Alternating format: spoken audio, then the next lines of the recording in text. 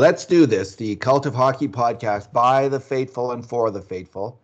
I'm David Staples of the Edmonton Journal, and I'm here today with Bruce McCurdy.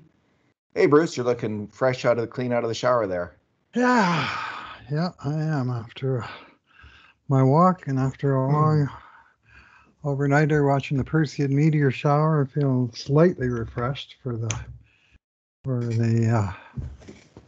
shower. So, shower for a shower.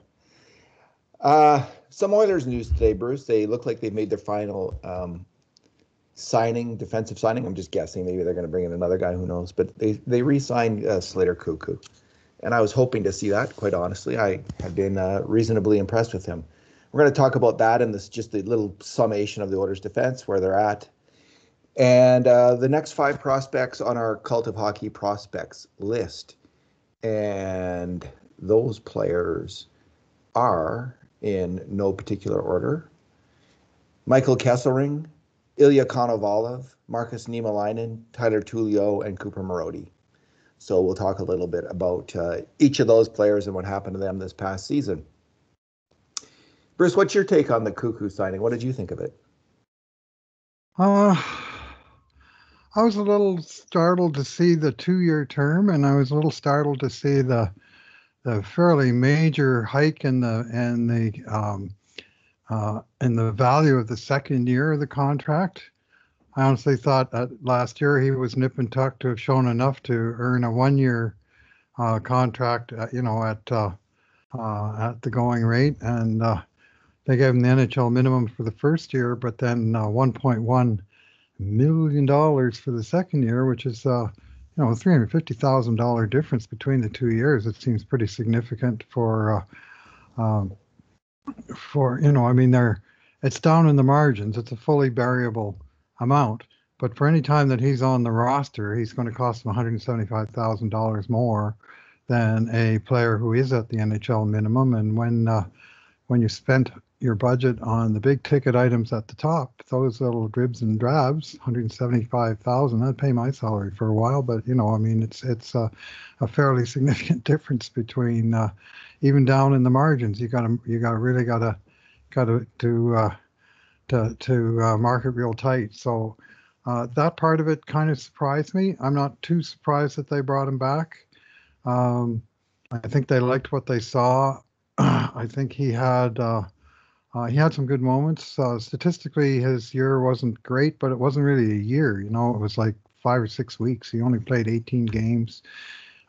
He was in the lineup at the time of the year that the team was struggling defensively, and I think that showed up on some of his stats. Like, he was on the ice at even strength 5-on-5 for 4 goals, 4 and 12 against. Well, that's not particularly great, but like I say, he played more at the beginning of the season when Mike Smith was out and the Oilers were still getting their systems together.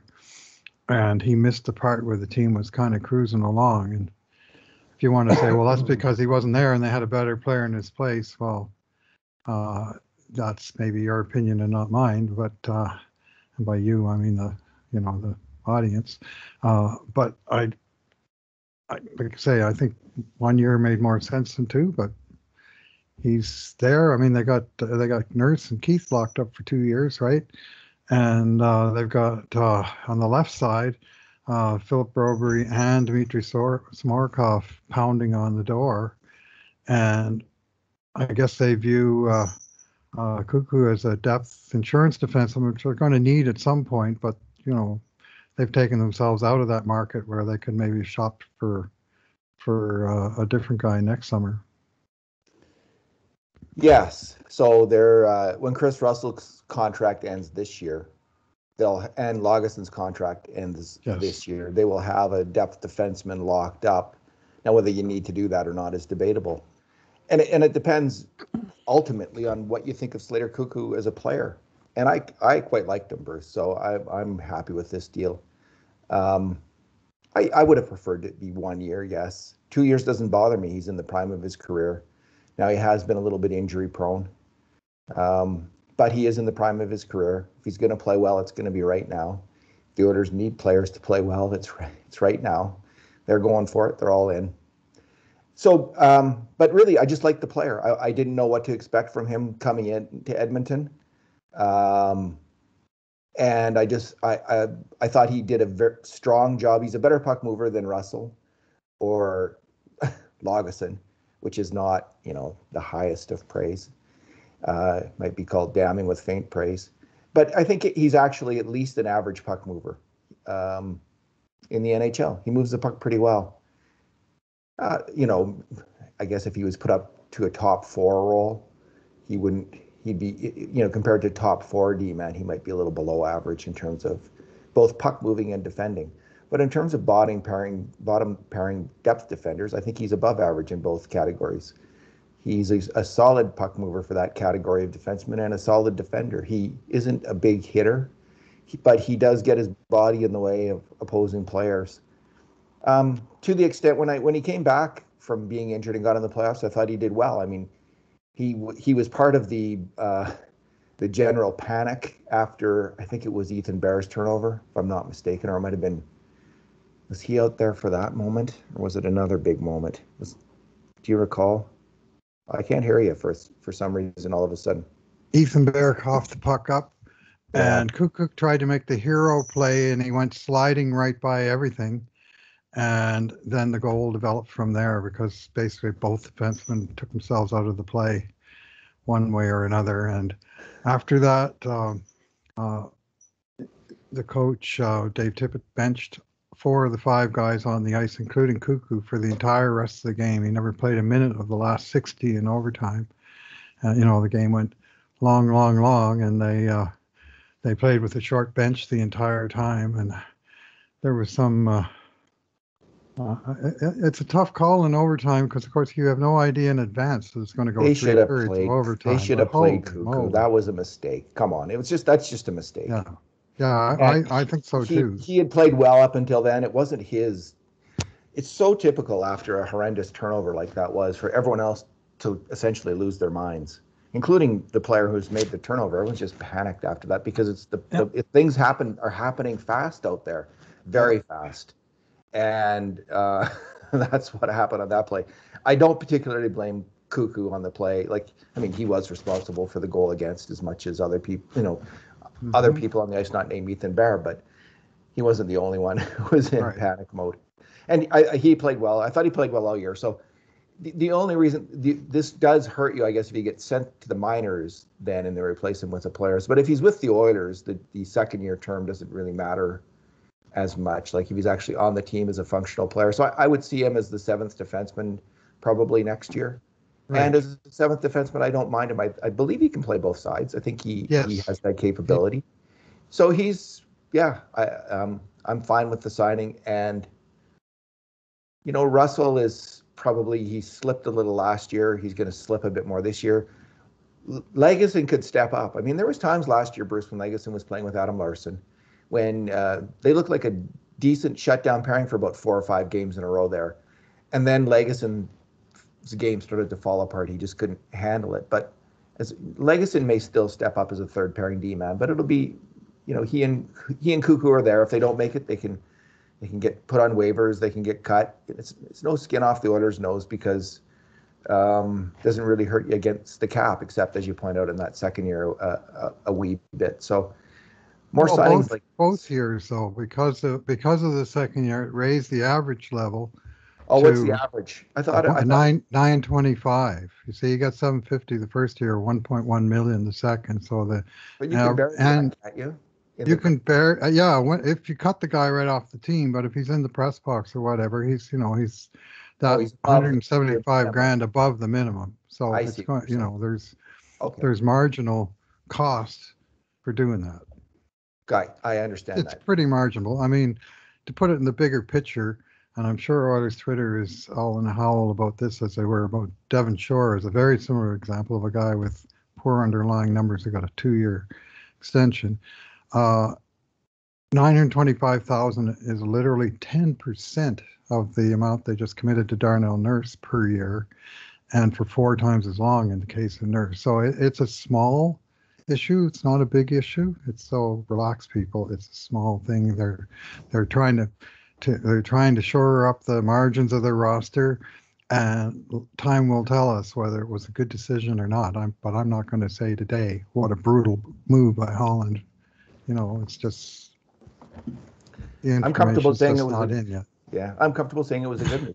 Like, I think it was a good move. So, I mean, just based on his play last year, I thought he did well. And I noticed like there were some negative comments from people who put a lot of weight in shot metrics from Mhm. Andy and Rono. I don't know who they are. They seem to be prominent shot metrics people. Yep. And I said, this is typical. Like, you go by numbers. This is the kind of player that, that's going to get it criticized. And I didn't see it. I saw a decent player last year. And um, then some other analytics types weighed in and said, no, we actually rate him pretty well. So I don't know. Well, I even thought, Andy and Rono, I put their tweet in my post because it yeah, made both points that Koekkoek had good numbers in Chicago and poor numbers in Edmonton.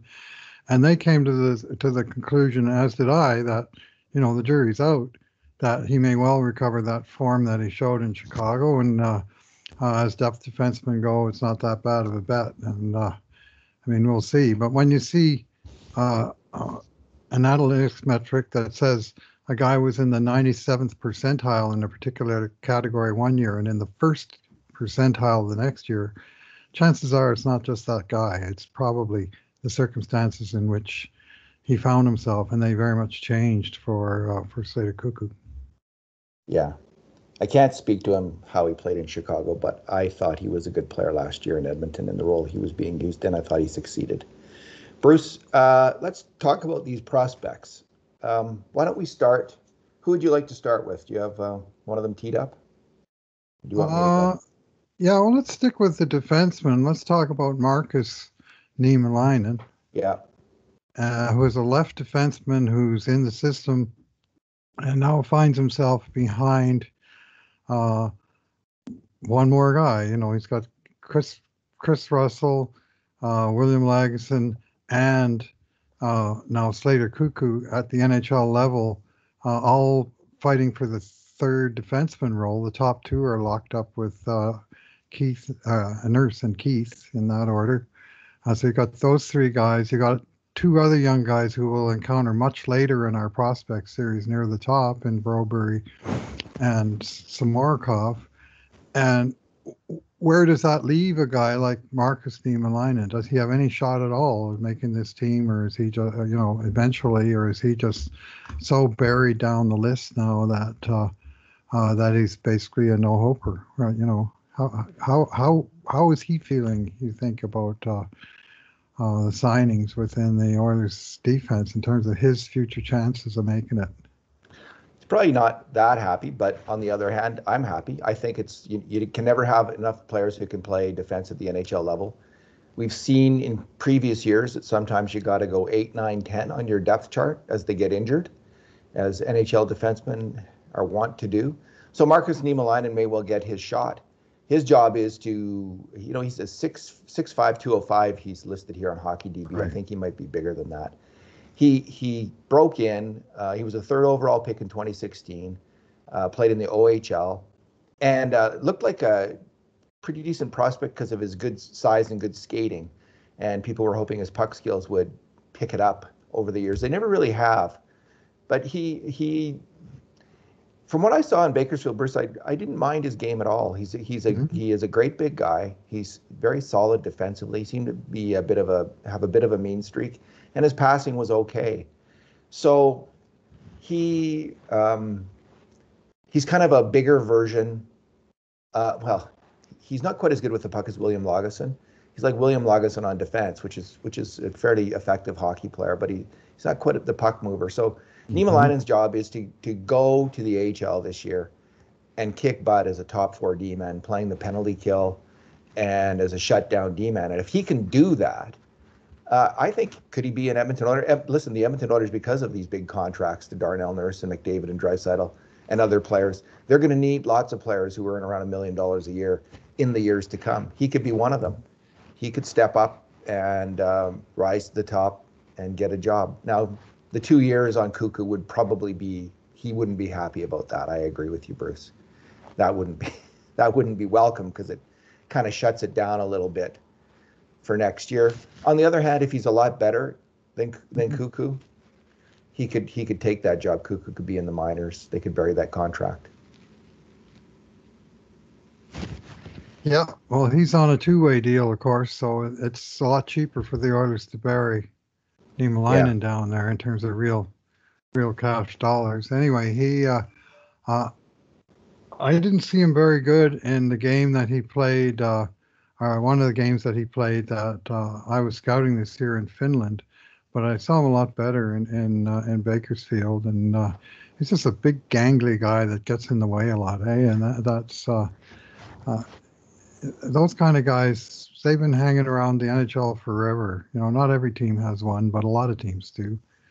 And he certainly raised his stock in the last 1 to 2 years, Niemelainen, after looking like he was going nowhere. He could be the new Hakanpää and Slash, Mm. and get a 3-year contract down the road in the NHL. Sometimes it takes a while for these great big guys to make it to the NHL. Let's talk about another defenseman then, Michael Kesselring.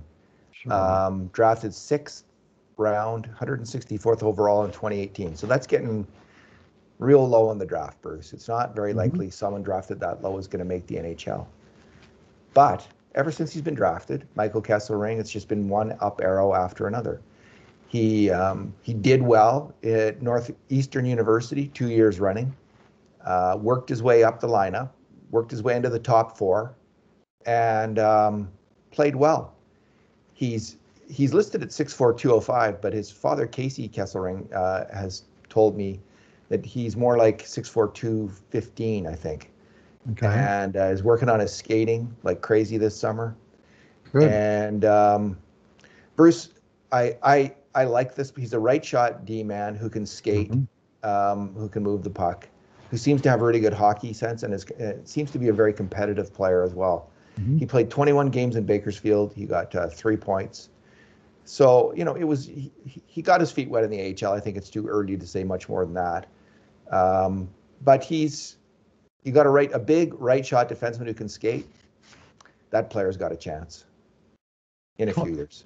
21 years old, came out of college early after his second season. Clearly has been uh, tracking towards the pro career the entire time, I think, from what we know of this player, and certainly through your contact with his dad and the podcast that you did last summer. Like, I wasn't surprised at all that he signed as soon as this year was out. And like I say, he played 21 games. That's a lot, just due to the time lag nature of the season. Usually, a college guy gets out and into the AHL. He only plays a handful of games, and then that season is over.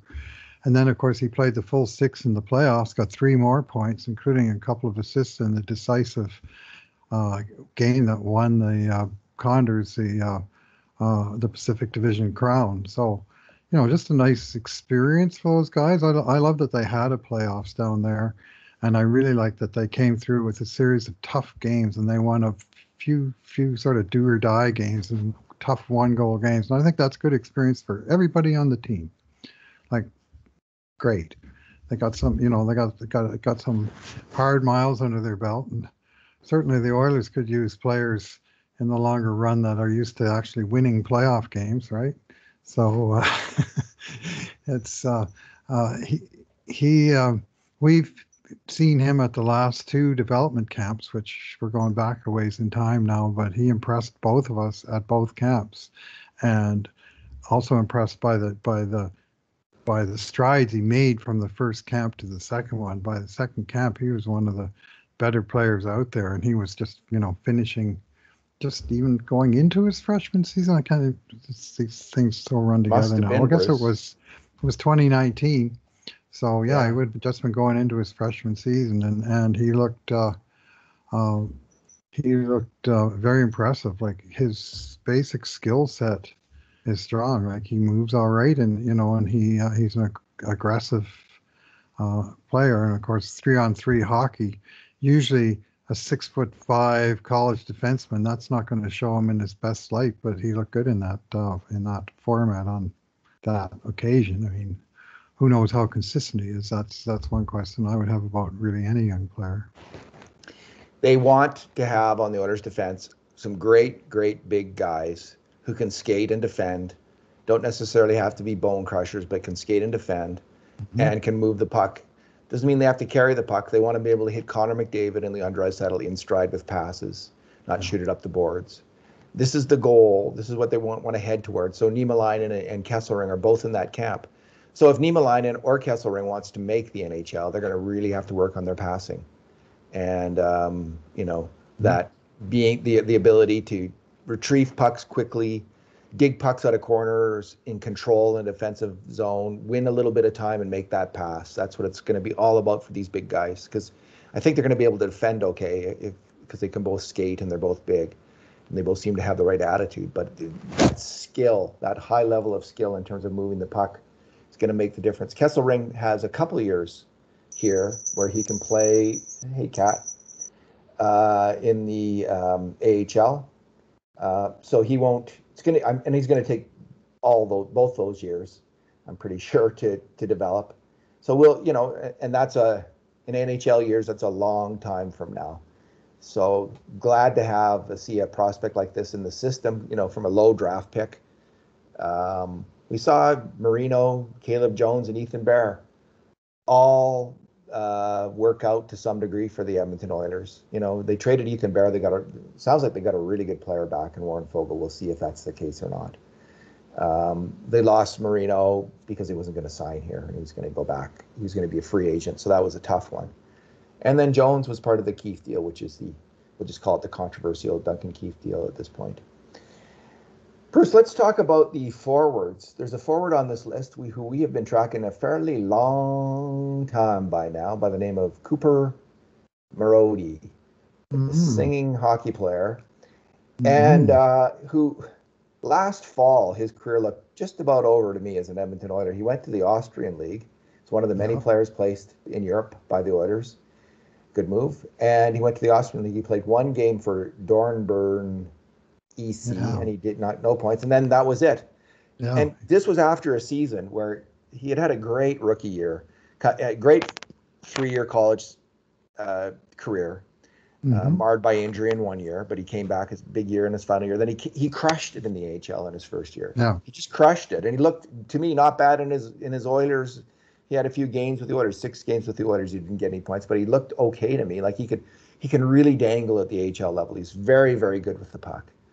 And then in 2019 hyphen 20, he had a weak year at the AHL, 17 points in 30 games. He was injured through the year, and again, I start to question: is this guy what's going? Is he ever going to make it? This year, though, he comes in the AHL. He gets 21 goals in 39 games. He's one of the top attacking players in the league, and I think he's 24 now. Now, there's lots of people, like I did a thing today, young guns who are going to make it on the Oilers, and I included both Benson and Marody. And someone came back, well, you had Benson and Marody on this list. These are, like your list is fraudulent because of this, because these guys are never going to make it. And my response to that is look at the Tampa Bay Lightning's list of forwards Hmm. of who have made it there. And how many of them at ages 22, 23, and 24, Yanni Gord included, were ripping it up in the AHL, spending time down there. And there's very little to distinguish Cooper Marody's AHL numbers from Yanni Gord's AHL numbers. Yanni Gord was a great AHL attacker at that age, and so was Cooper Marody. Now, of course, there's all kinds of other players who are great AHL attackers at age 24 and don't make it in the NHL. I'm well aware of that. But I don't think you can write players like this off. And I think if you have a plan in mind for them, if you have a way for them to advance and a plan for them to advance, which is what I worry about isn't there for Benson and Marody, that they can become very valuable players on a team that likes to score some goals. And I hope Marody gets his chance this year with Edmonton. I think he's earned it, and I think he might surprise everybody and become a valuable NHL player. Well, he led the AHL in goals last year, for what that's worth. Now, it wasn't an equal league where all the teams played the same number of games or anything, but a significant number of them played close to that number of games. Better part of, close to 40 games that Bakersfield played in the Pacific Division, 21 goals. Uh, and he bounced back, as you say, from the injury-plagued year, which began in the playoffs the previous year when Cale Kessie took him out. And that kind of ruined him for an entire year. Near as we can tell from the information we have at this distance, was that he was never right in 2019-20. But he sure bounced back hard this past season. I'm curious to know what happened over there in Europe that he left after one game, whether he got banged up or whether it just wasn't a fit or he got homesick. I mean, who the heck knows, right? But he's fulfilled his 3-year entry-level contract. He's shown promise. The Oilers did make him a qualifying offer. They haven't signed him yet, but once that qualifying offer is in there, it's just a matter of time. He'll probably sign a 1-year deal at NHL minimum like Tyler Benson did, and it'll be make or break time come training camp. But you'd like to think he'd at least get a shot. His big problem is that he's behind 4 right wingers who the Oilers protected in the Seattle expansion draft. So those guys are clearly in the long-term plans of the organization. So whether he makes it over one of them, maybe somebody gets banged up along the way, maybe he makes the roster as a 14th forward and gets in and out of the lineup a little bit, or maybe he's just one of these quadruple A players that gets cut at the end of the training camp and probably doesn't get picked up by another team because every team seems to have one or two of those guys. So I'd like to hear what he's doing this summer. Like Benson, the thing I hear most often about Marody as a weakness is that he's not a particularly speedy or powerful skater. And that can certainly make or break it. We know many, many players over the years who can score in the AHL, and yet when they get to the NHL, they're just a little half step behind, and it's all the difference. So sure wheels around nicely in the AHL when he's got the puck on his stick. He is the Patrick Kane of the AHL. He just circles around them, and it's hard to stop that guy. Good with the puck on his stick. That's of the AHL. He's got to be the Cooper Marody of the NHL, which is going to be, probably a third line winger. He does play some center and has played center, but I'm not sure how he does on faceoffs. Bruce, let's move on to Tyler Tullio. Tyler Tullio, drafted 2020, 126th overall, so another late round, fifth round draft pick, 5'11", 180 pounds. He had a really interesting story this past year. I mean, in his draft year in juniors, 66 points in 62 games, pretty good. And a lot of people were very excited when the Oilers got this player at that part in the draft. They thought a good player had fallen to Edmonton. So he was facing, like most of the Ontario players, a lot of them sat around and did nothing all winter because they couldn't get a game in the OHL. But he went over to the Slovakian league where he played for HK32 Liptovsky Mikulas. And he played 19 games, got 13 points. And I just admire the kid. I think he set this up on his own. And I admire him, or his dad did. I think his dad's a co-owner of the Generals or something. Yeah. Anyway, I admire him, and he did well. He's playing in a men's league, not a great men's league, below the AHL level men's league, probably considerably below AHL level, but better than the Austrian league, where Marody played one game. He got 13 total points in 19 games again, and he's known as a kind of a feisty attacking player. He was invited to the Team Canada World Junior Camp this summer. So that's pretty good for a 5th round draft pick, Bruce, to get invited to Team Canada. And he did end up the year in Bakersfield, and he didn't get any playing time there. He couldn't crack the lineup there in Bakersfield. But he was there around the coaches, around the players, and now he's going back for a final year in Oshawa. Right. What do you make of him? Yeah, one thing that stood out to me from his time in Liptovsky Mikulas of the Slovakian League, in 19 games, 77 minutes and penalties.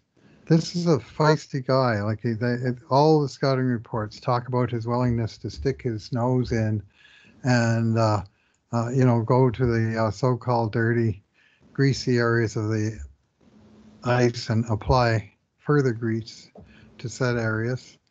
And yet he's got some skills. I mean, for instance, in the elite prospects page, scouting report, they say when the shot isn't an option, Tullio shows a great deal of adaptability, integrating one-touch maneuvers, playing pucks into space, manipulating defenders out of shooting lanes. You name it, he can do it. Plays with a high motor and shows real attention to detail on the defensive side. I mean, this is the words of one scout that, maybe watched him play a handful of times. But as a general rule, the guys with a reputation for being feisty aren't once in a while feisty. That's like part of their core makeup. And if if he's a bit of a disturber, that's not the worst thing. I mean, I'm not sure who the Oilers have who you would point to and say this guy is a guy who'll go up and stir things up.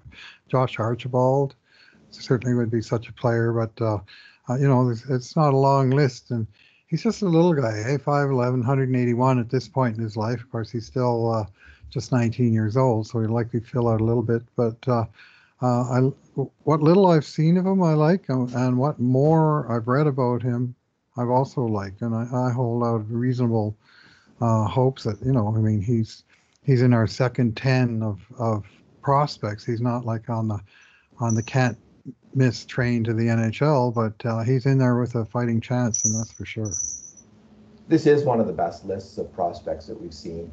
Mm-hmm. It's been getting better in the last 3-4 years. It's just the list, the depth of good prospects is greater than it was 5 years ago. It's getting better all the time, and that's why we have a player like this who's World Junior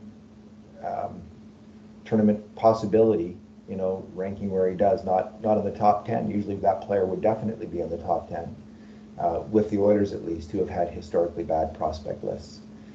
Ilya Konovalov, Bruce, what do you think of Ilya Konovalov?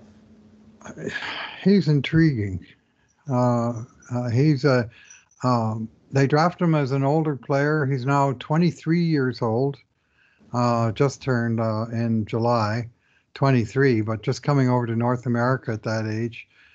He's got 3 years of experience in the KHL, the second best league in the world, where over those 3 years he posted 930, 912, 923 save percentages, and what has become a high save percentage league, like 93% would probably lead the NHL, whereas in the KHL you'll find a few guys around there, but he can stop pucks, and he's done it for a while now. He's a smaller netminder, just 5'11", which is quite a bit smaller than the prototype in the NHL these days, which is at least 6'3" or 6'4", with a number of guys that are much larger than that.